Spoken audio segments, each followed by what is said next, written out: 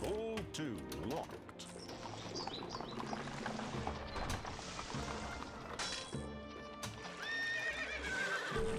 I took a look at Hall of Fame The Williams Collection a little while ago, which was the first pinball game to be released on the Wii, so I figured I might as well take a look at the second. This is Dream Pinball 3D on the Nintendo Wii. I thought the Williams Collection had a bare bones presentation, but this one takes the cake. Dream Pinball 3D features a menu that was scrapped together in 5 minutes, which is the bare minimum in presenting what's available. I suppose I can't fault a budget title for cutting out the unnecessary, but having to squint to read these menus was a bit annoying.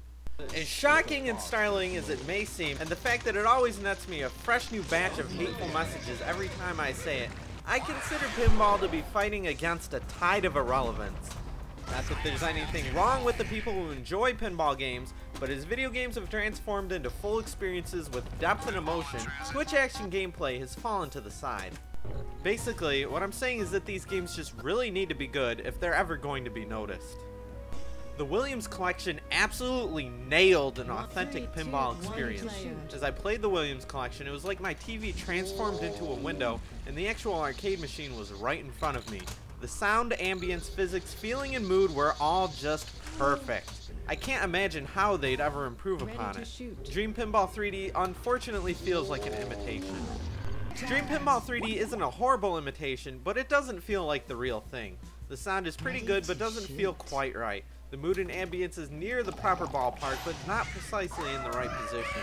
The physics provide a playable experience, but they don't feel exactly as they should. This still feels like video game pinball. While if this were the Nintendo 64 or original PlayStation, I'd be more lenient, but when another budget title just a month ago got everything so easily right, it really sticks out in my mind as something that's not quite as good as it should be. Dream Pinball 3D contains only 6 tables in which it has no excuse for.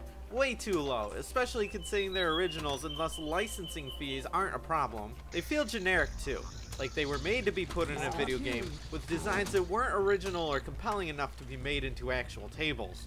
These tables are way too easy. Dream Pinball 3D isn't awful, it's just set below the bar for modern pinball games. Today, there's no real need for this game. Many parts are okay, but not truly that good. Real pinball fanatics are the ones who like to practice a table over and over again to perfect it. There's no real reason to do that with any of these tables here. The variety they feature just isn't worth it.